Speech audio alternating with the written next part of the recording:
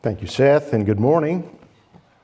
We had a break of about 2 weeks from our studies in Joshua, but we're back in Joshua this morning, and we're picking up where we left off 2 weeks ago with Joshua chapter 14. I'm going to read the entire chapter, all 15 verses. Now these are the territories which the sons of Israel inherited in the land of Canaan, which Eleazar the priest and Joshua the son of Nun and the heads of the households of the tribes of the sons of Israel apportioned to them for an inheritance by the lot of their inheritance as the Lord commanded through Moses for the 9 tribes and the half tribe. For Moses had given the inheritance of the 2 tribes and the half tribe beyond the Jordan, but he did not give an inheritance to the Levites among them. For the sons of Joseph were 2 tribes, Manasseh and Ephraim, and they did not give a portion to the Levites in the land except cities to live in with their pasture lands for their livestock and for their property. Thus the sons of Israel did just as the Lord had commanded Moses, and they divided the land. Then the sons of Judah drew near to Joshua in Gilgal, and Caleb the son of Jephunneh the Kenizzite said to him, "You know the word which the Lord spoke to Moses, the man of God, concerning you and me in Kadesh Barnea. I was 40 years old when Moses, the servant of the Lord, sent me from Kadesh Barnea to spy out the land, and I brought back word to him as it was in my heart. Nevertheless, my brethren who went up with me made the heart of the people melt with fear. But I followed the Lord my God fully. So Moses swore on that day, saying, Surely the land on which your foot has trodden will be an inheritance to you and to your children forever, because you have followed the word of my God fully. Now behold, the Lord has let me live, just as he spoke these 45 years. From the time that the Lord spoke this word to Moses, when Israel walked in the wilderness, and now behold, I am 85 years old today. I am still strong today as I was in the day Moses sent me. As my strength was then, so my strength is now, for war and for going out and coming in.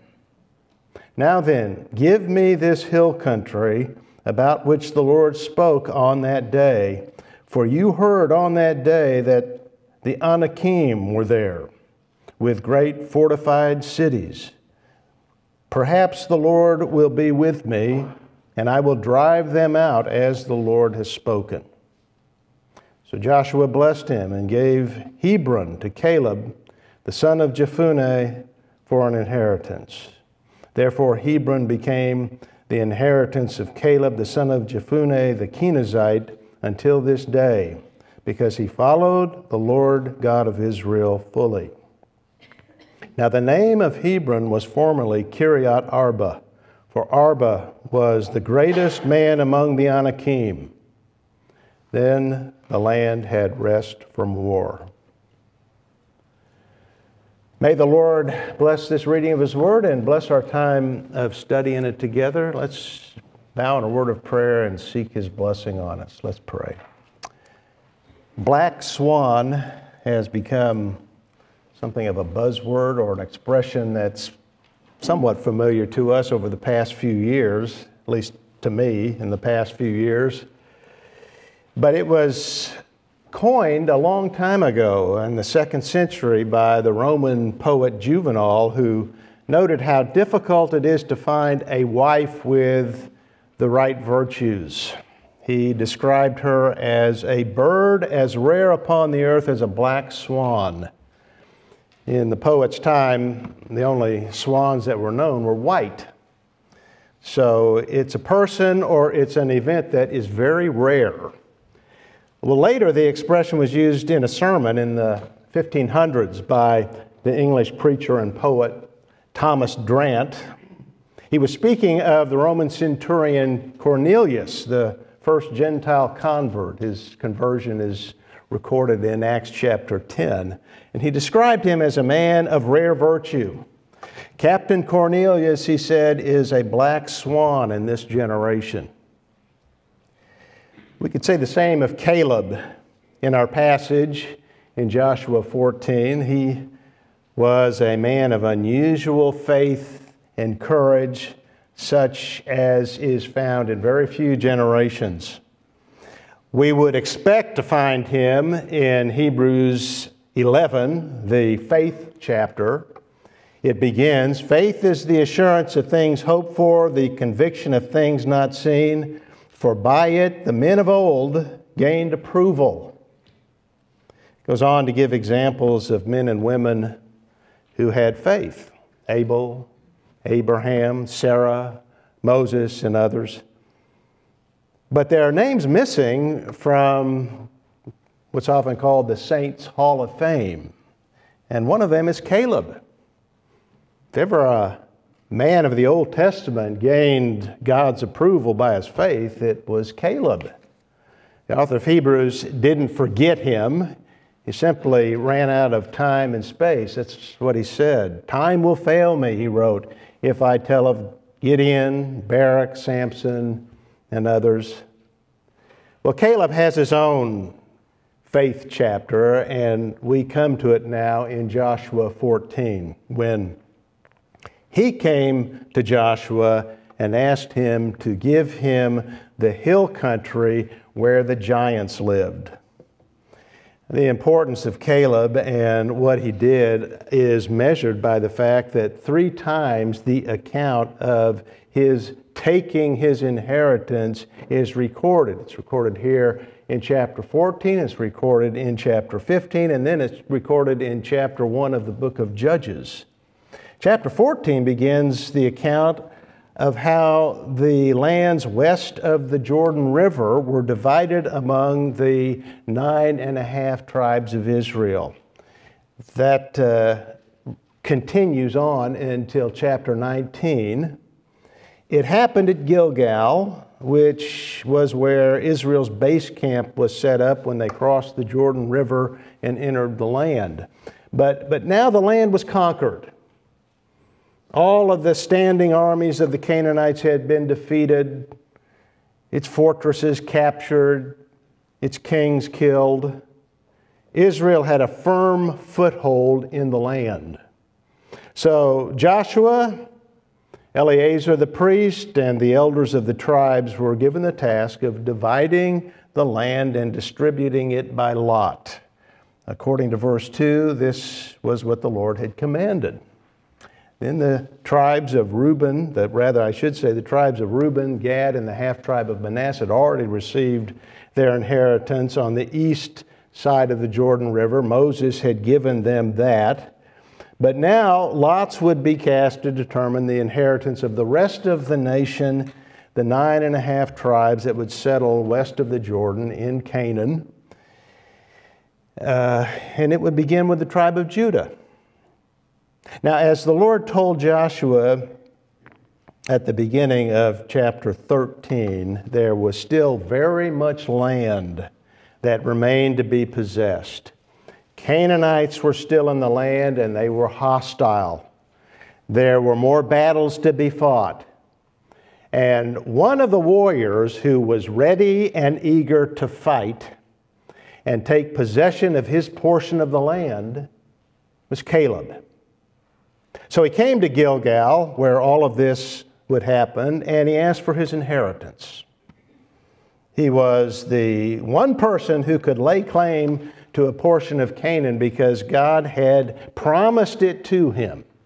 And so when the time had come to cast the lots and decide the inheritance, Caleb already knew where his inheritance was, and he approached his friend and fellow comrade in arms, Joshua, to request it. And it was a request that Joshua couldn't refuse. He is identified here as the son of Jephunneh the Kenizzite, which has suggested to some that Caleb may have been a descendant of the Kenizzites, which was a Canaanite tribe that's mentioned back in Genesis chapter 15 and verse 19. And that's possible. I'm sure that there were people of the land who were influenced by the life and witness of Abraham and the patriarchs and converted. When Abraham first came into the land at Shechem, he built an altar and he called upon the name of the Lord. And you read about that periodically in Genesis. And I'm sure that there were those in the land who heard and who believed and were converted. There are notable examples of that all through this early part of the Bible. We've already seen Rahab the harlot, who was from Jericho, and then there was Ruth the Moabitess and Uriah the Hittite later, godly converts from the Gentiles. So perhaps that is true that Caleb comes from that stock. But I think it's more likely that Caleb was a natural descendant of Judah and that his ancestor was named Kenaz, since Kenizzite means son of Kenaz. He speaks in verse 6. Speaks to Joshua. You know the word which the Lord spoke to Moses, the man of God, concerning you and me in Kadesh Barnea. Of course, Joshua did know what he was speaking of and what the Lord had said, and yet to give authority to the request that he is about to make, Caleb recounted the story of how 45 years earlier he and Joshua and the 10 other scouts went into Canaan to explore the land. In verse 7, he begins this recollection of it. I was 40 years old when Moses, the servant of the Lord, sent me from Kadesh Barnea to spy out the land, and I brought back to him as it was, brought back word to him as it was in my heart. Nevertheless, my brethren who went up with me made the heart of the people melt with fear. But I followed the Lord my God fully. Their hearts melted with fear. Well, that's the same reaction that the Canaanites had when they heard that Joshua and Israel crossed the Jordan. In Jericho, we were told their hearts melted. Well, that was the right reaction for those in Jericho.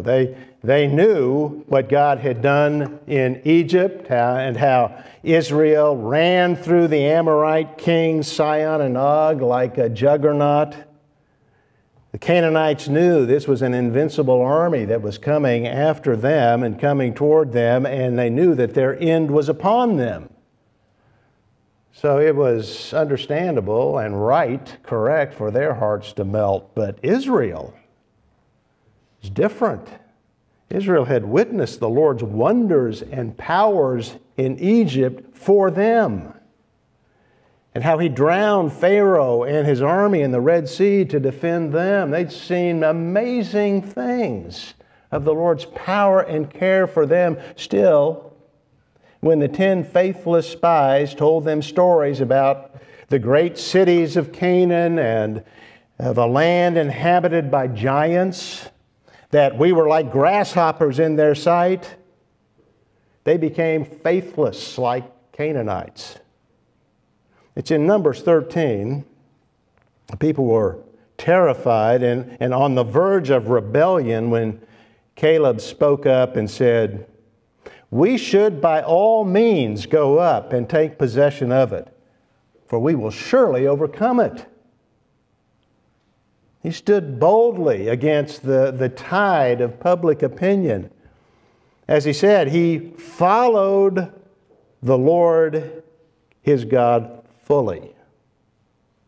So did Joshua. The reason is they believed God's word. And they believed God's word because they believed in the God of Abraham. Faith was the reason for their courage and their clear thinking. The people didn't believe. and responded the way they did to the challenge with weakness and with cowardice. Faith makes people strong, and it makes them wise. As a result of the nation's unbelief, the Lord judged that generation and sent it back into the desert to wander in that wilderness for 38 years. But Caleb and Joshua, out of 1 million people, were singled out for blessing. In Numbers 14 and verse 24, God said, "My servant Caleb, because he has had a different spirit and has followed me fully, I will bring into the land which he entered, and his descendants shall take possession of it."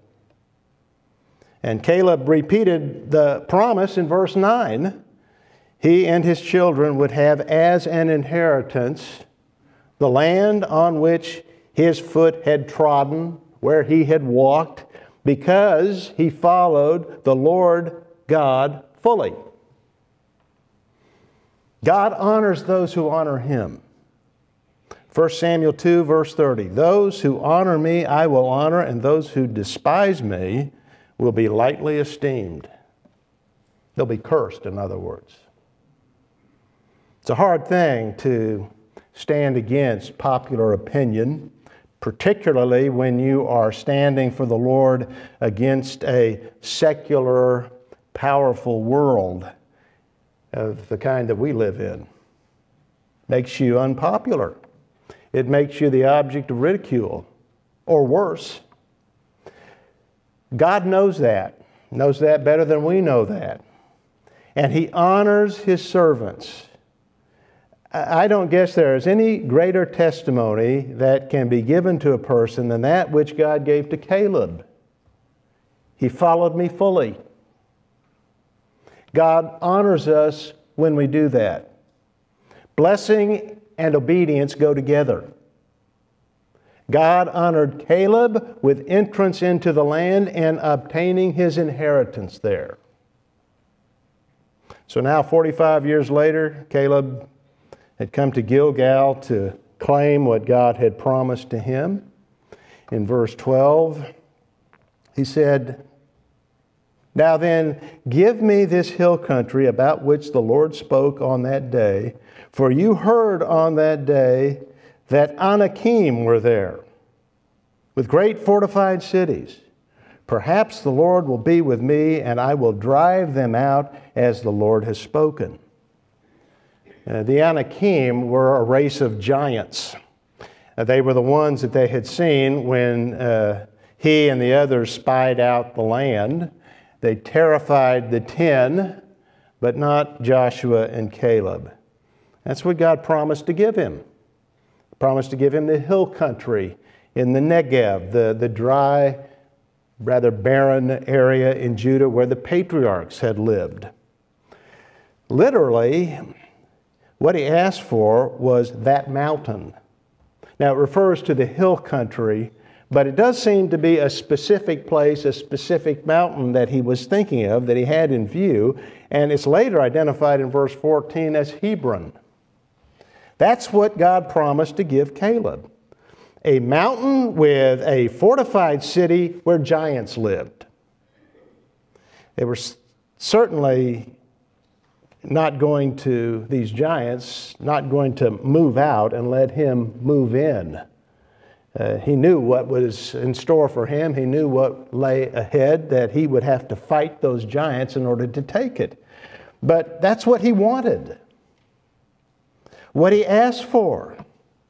It's what God had given to him. It's the inheritance he had promised Caleb. The toughest, most challenging place in Canaan. It seemed impregnable. And Caleb was eager to claim it. Now, that's remarkable.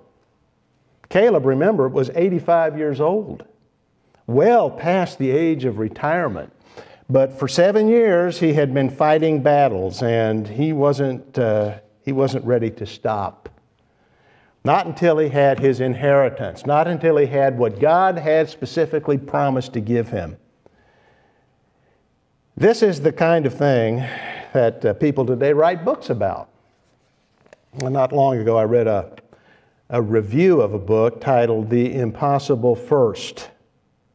It's about a man in his 30s who is the first to have hiked across the continent of Antarctica unaided. So he walked over 900 miles in what is probably the most hostile environment on the globe, pulling his supplies on a sled behind him. It was a remarkable story, at least from the review that I read. It's the kind of thing that this man does. He also is a mountain climber, and he climbed Mount Everest. It's the kind of thing most of us would not even consider doing. And that's why books like that are interesting to us. Well, in the review, he is quoted as saying, "It all starts with believing in yourself. Believing that something is possible. Believing that something is possible is the first step to making it really happen. All of us have a dream, something we might one day hope to do or become. All of us have an Everest." And then he asks, "What is your Everest?" In other words, what do you really desire to do? What is your great unachieved goal in life? You can do it. Nothing is impossible. Set your mind to doing it. It all starts with believing in yourself. Well, men like that are an inspiration. I don't diminish what he or others like him have done, like Edmund Hillary. They remind us of the strength of the human spirit and that we can do more than we imagine. I think that is true. I think we are all capable of doing much more than maybe we give ourselves credit for doing. And so they inspire us to be courageous and to push on and strive for excellence. We won't do that if we begin thinking that we can't do that. We won't do that if we think there's no use trying, whatever that goal is that we have. So there is something to be said for a positive can-do spirit. But we would make a mistake if we interpreted Caleb in that light as just an inspirational story of what we can do if we only have confidence in ourselves and put our mind to it. He was not such a man. He didn't look to climb mountains and fight giants for the sake of climbing mountains and fighting giants. He had nothing to prove. He was a man of faith. Faith alone was the source of his strength and courage, which means it didn't start with him, but with the Lord. It is about it's not about, I should say, the human spirit. It's about God Almighty. Now, he hadn't underestimated the challenge. Caleb hadn't. He knew he was up against giants, and the giants were real. Nor had he overestimated the Lord. That really can't be done. The Lord is always greater than any challenge we might face, and He is greater and was greater than any impediment that Joshua faced or any opponent. He knew that. And so he acted upon that. He acted upon the revelation of God. God promised to give Canaan to Israel. That was God's revelation. He scouted out the land, knowing that that was the promise some 40 years earlier, confident that God would give all of that to Israel, give the giants to them, give their cities into their hand. He was confident because God had revealed that. And he went to war against Hebron because the Lord had promised it to him as his inheritance. He believed God. He walked by faith. He followed God's will, not his own. I think it's important to understand this. When we talk about the life of faith, we're not talking about a life where we get an idea that I ought to walk across Antarctica and I have faith and therefore God will bless me. That's not the life of faith. The life of faith is in God's revelation, the things He has instructed us to do, and the principles of conduct that He has laid out for us. We follow that by faith. If we honor Him in the midst of a hostile world, He will honor us. He's promised to do that. It's taking the things of God that He has promised to us, believing them and acting upon them, following His will, not our own. Everything he says here, that Caleb says here, is a witness to that. A witness to the sovereign grace of God in his life and his complete trust in it, his complete trust in God and in the Lord God's revelation. In verse 10 he said, "Now, behold, the Lord has let me live." Now there's sovereign grace right there. While others of his generation, family and friends, died all around him, Caleb lived. That was God's will for him. That was God's grace toward him. And that's true for us. Look, every day of your life is a gift of God. And that's what the Word of God says. Acts chapter 17, verse 25, Paul is standing on Mars Hill. He is speaking to this august company of Greek philosophers, and he tells them that everything they have is a gift from God. They didn't know that. They didn't know the God he was speaking of. It was the unknown God that they had an altar to down in the agora, in the marketplace. But he said to them, "The Lord gives to all people life and breath and all things." The Lord gives breath to everyone. Every breath that you and I take, every moment, is a gift of the sovereign God. But in a time of national judgment, he blessed Joshua and Caleb by giving them breath at every moment when he had taken it away from so many others. He gave them life, and he gave them a long life. But not only that, he gave Caleb strength. He was 85 years old. And he was as strong that day in Gilgal as he was the day that Moses sent him into the land to scout it out. Verse 11, as my strength was then, so my strength is now, for war and for going out and coming in. How does a man at 85 have the strength of a young warrior? Well, it's not because he took vitamins and exercised, as good and important as that is. I think it's good to take a lot of vitamin C, particularly at this time, at this pandemic. But in his case, it was due solely to the sovereign grace of God.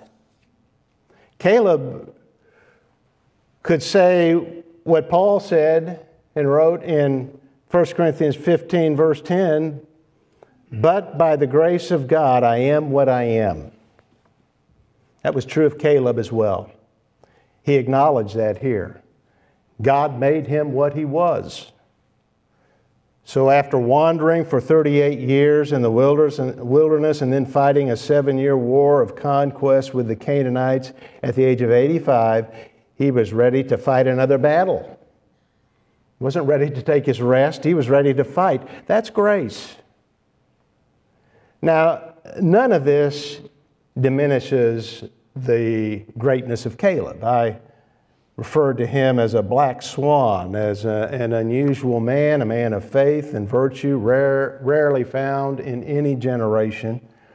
He understood God's sovereignty, and he understood his personal responsibility, and he acted on his responsibility.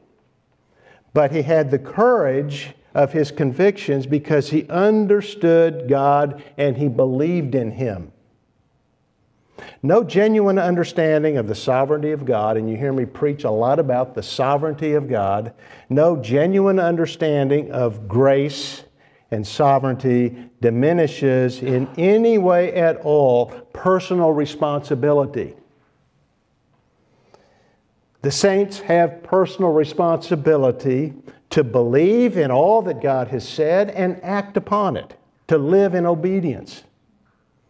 It is only to the degree that we know God, understand who He is, that we will do that we will trust in Him, believe that He's good for His promises, and then obey Him. So we need to know Him.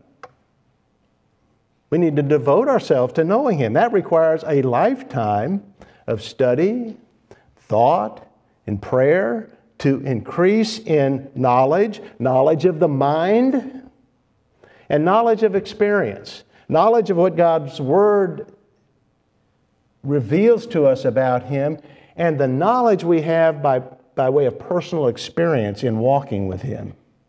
Caleb had that. Caleb was a godly man from a young age, and he became an example of that for the nation. Like Captain Cornelius, to quote the preacher, Caleb is a black swan in this generation. If he were here today in this generation, he would be something rare to behold. He's an example for us as he was for those of his own generation. Those that were at Gilgal must have been amazed when he said in verse 12, "Give me this mountain. I want that mountain where the giants live." I say they were amazed. Maybe they weren't. They may not have been at all surprised because they had been with him for those many years of war with the Canaanites. They'd seen the kind of man he was. They'd seen his courage on the battlefield, and they knew his determination to get his inheritance. They saw the grit that was characteristic of this man, his courage, his determination. He wanted his inheritance. He wanted what God had promised him. He didn't have a desire for anyone else's inheritance. He didn't covet other men's hills or houses or fields. He only wanted what God had given him, which was in that barren part of the land in the Negev and that hill where the giants lived. He wanted to possess it and wanted to use it for God's glory. Caleb was a man of faith. There are different aspects of faith. Sometimes faith holds fast in the storm. It trusts the Lord when it seems that all things are against what the Lord has said and what the saint is to do. Still, he or she doesn't doubt. That's the faith that stands firm. Sometimes faith is forward-looking, acting and assertive. It knows the promises of God, it believes them, and it acts upon them, boldly stepping out in faith. You see that in some of the old reformers and the missionaries like John Knox and David Livingstone. Knox famously prayed, "Give me Scotland or I die." And he almost did die more than once. He suffered imprisonment and slavery to preach the pure gospel. But he was emboldened by God's sovereignty, saying, "One man with God is a majority." Livingstone explored sub-Sahara Africa all of his adult life unto his death. And he did so in order to promote commerce on that continent, in order to destroy the slave trade, and in order to spread the gospel. On his tomb in Westminster Abbey is John chapter 10, verse 16. "Other sheep I have, which are not of this fold. Them also I must bring, and they shall hear my voice." That promise that God must bring them and that they shall hear moved Livingstone to go far from home, far from comfort, and give the gospel in the confidence that the Lord would bless it. He sacrificed all for that. That was Caleb-like, a man who would storm a mountain full of giants because he knew God had given it to him. Therefore, he would prevail. Livingstone followed that same path And I think Caleb was eager to fight those giants to prove how wrong his generation was in fearing them, how foolish unbelief is, and to prove to this new generation that had grown up how faithful God is to His Word, and encourage them to continue on in the fight. That was, for example, the motive of George Mueller and his wife when, as relatively new believers, they devoted their lives to building an orphanage in England by prayer only, not by asking people for money. One of Mueller's biographers, A.T. Pearson, called it a great experiment that he set for himself to prove that the prayer which resorts to God only will bring help in every crisis. We can depend upon the Lord to provide. Just look to Him and trust Him rather than trust in the ways of the world of doing things. And so they made that their object. They made that their goal. They made that their practice. They never made public appeals for money. And they found the Lord always faithful in providing for their needs. It was the same for Hudson Taylor and the China Inland Mission.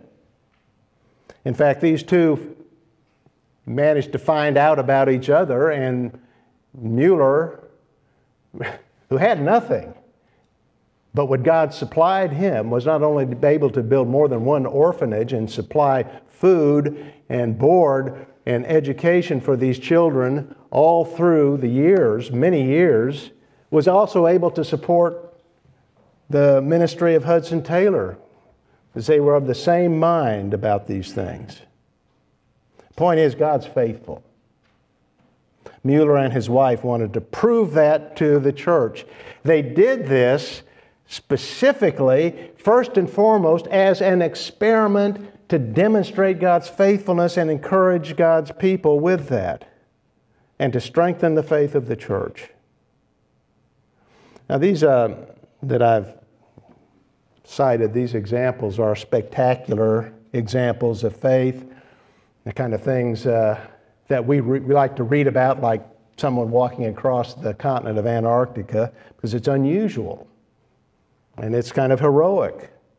And these are, as I would say, special examples of faith. And not all of us are called to that kind of a life, to begin a ministry like that or to carry on something like that. In fact, life for most of us is lived in the mundane and the daily routine of life. And that's okay, because that's where God has called us to be. He called us to live the life that Paul prescribed to the Thessalonian Christians. Make it your ambition to lead a quiet life and attend to your own business and work with your hands. 1 Thessalonians 4, verse 11. That's the Christian life. It's life in the mundane. And that provides an important witness for the world to see an orderly, faithful life in the small things of life. It's an important witness, because wherever we are, whether at school or at work, whatever place God has placed us in, we are seen by those around us, and we are to be a light to those around us in our behavior as well as in our word. People see how we conduct ourselves in times of prosperity and in times of adversity. Our faith is tested in both. Do we help when we can? Do we live with an open hand? Generous to people? Are we faithful when we suffer? That's life in the mundane. But it is living like Caleb, because it is following the Lord God fully. We'll only be able to do that by knowing God as He is, as sovereign, as good, and as faithful. Something else that characterized Caleb, that you may have noticed, or you may not have. It's one of these things that's easy to glance over without thinking much of. But something that is very much characteristic of his faith and the knowledge of God's absolute sovereignty. It's in verse 8 when he was recounting how he and Joshua were scouting out the land, and he referred to the faithless 10 spies as my brethren or brothers. Now that was very gracious of him. They were scoundrels. They brought wreck and ruin on that generation. But he knew that only by the grace of God he was not like them. He knew, but by the grace of God I am what I am. Understanding that keeps us humble and gracious. It makes us black swans in this generation. Now the chapter concludes with Joshua giving Caleb what he requested and blessing him. He gave Hebron to Caleb for an inheritance. Verse 14, therefore Hebron became the inheritance of Caleb, the son of Jephunneh, the Kenizzite, until this day, because he followed the Lord God of Israel fully. Now the name of Hebron was formerly Kiriath Arba, for Arba was the greatest man among the Anakim. Then the land had rest from war. That's how chapter 11 ended, you may remember. Then the land had rest from war. Literally, the land was quiet. Sometimes the only way to have peace with liberty is by war. Now, this is certainly true of the Christian life, the spiritual life. We have the quiet life by fighting the spiritual war every day, which is being active in our faith. It's fighting the giants. It's fighting the Anakim of temptation every day. We have the quiet life, the peaceful life, the productive life by living a life of obedient faith. Knowing God's Word, believing it, and doing it. In Colossians chapter 3, verse 23 and 24, Paul wrote, whatever you do, do your work heartily, as for the Lord rather than for men, knowing that from the Lord you will receive the reward of the inheritance. Caleb wanted his inheritance, and he fought giants to get it. May God give us strength of faith to do the same thing and fight the fight that Caleb fought in our own day. If you're here without Christ, you have no inheritance, no lasting inheritance. In fact, the Proverbs promise those who rebel will only inherit the wind. Nothing. Now that's terrifying. Nothing. Alone forever. Isolated forever. Darkness forever. Abandonment. That's your inheritance. Come to Christ, the Savior who died in the sinner's place, bore God's eternal wrath for sin, so that all who believe in Him and only put their trust in Him, that's all that's required of us, come to Him so that He would escape that wrath and have everlasting life and glory. Come to Him by faith, by believing.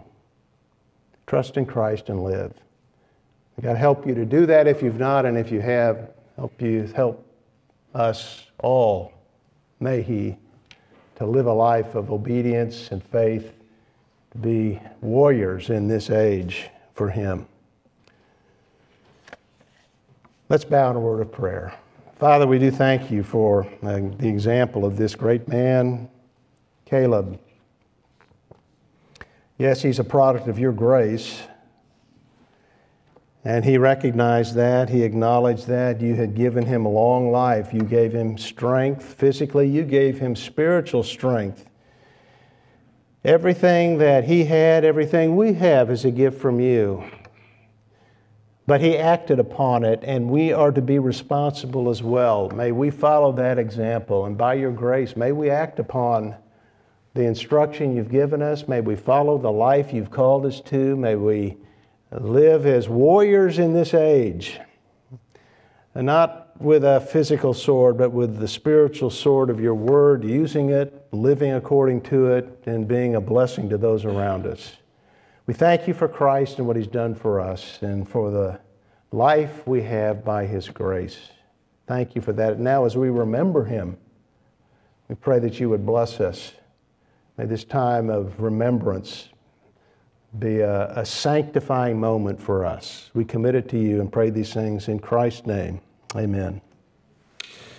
You know, it's something of a tradition in our church at this time of the year to encourage undertaking the challenge to read through the Bible in the new year. Seth mentioned that at the beginning of the service. I only mention it because I've had a habit in this past COVID year to find scripture passages out of each week's readings to refer to at this time in our Sunday meetings when we observe the Lord's Supper.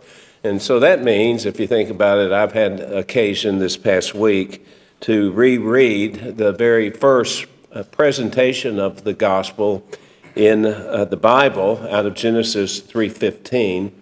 You may remember that Dan drew our attention to that passage just very recently. So today I'll only remind you that it's found, this promise of the gospel is found in the curse God placed upon the serpent in the Garden of Eden after he had tempted Adam and Eve into sin, resulting in the fall of man.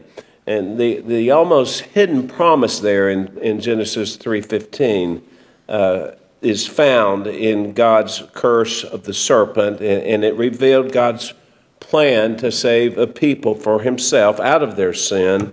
And the promise was that in putting enmity between the serpent and the woman, and most noteworthy, between the serpent's seed and the woman's seed, the future seed of the woman, who we know to be the Lord Jesus Christ, he would ultimately crush the head of the seed of the serpent.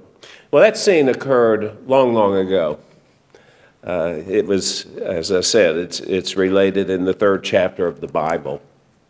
But the seed of the woman did appear. Paul, the apostle, wrote in Galatians 4 that when the fullness of the time came, God sent forth his Son, born of a woman, born under the law, so that he might redeem those who were under the law, that we might receive the adoption as sons.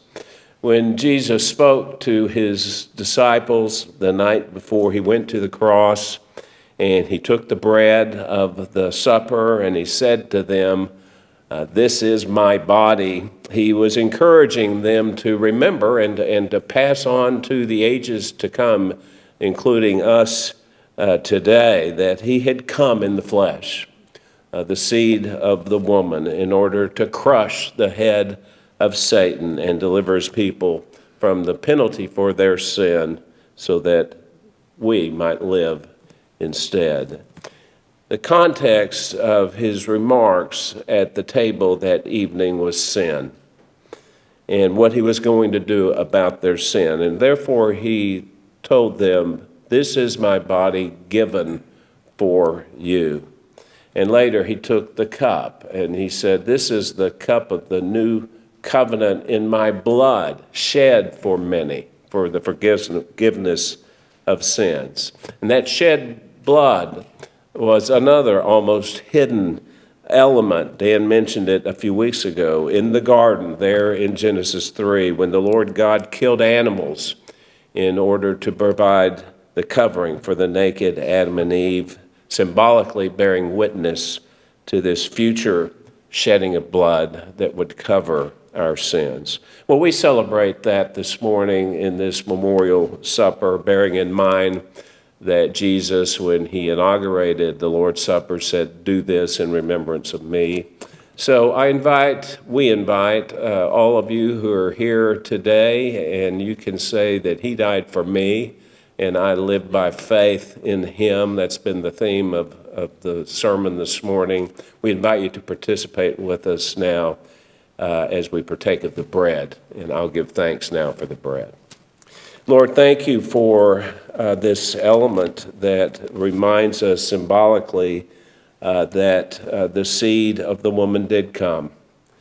Very God of very God became a very man of very man, and he stood in our place. A man standing in the place of other human beings, taking the penalty for our sin because he knew no sin. And yet you made sin on our behalf so that we might become the righteousness of God in him. Thank you for this moment, this time that we have together, the first Lord's Supper of 2021. I pray, Lord, that in the hearts of your saints this morning we might revere him. In Jesus' name, amen. Before I give thanks for the cup, I'm going to read 1 Peter chapter 3, verse 18, make a few comments on it.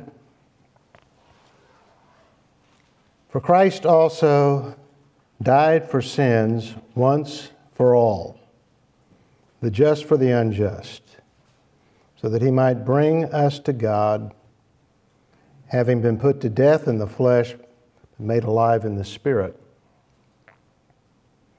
At first glance, the statement that Christ died once for all,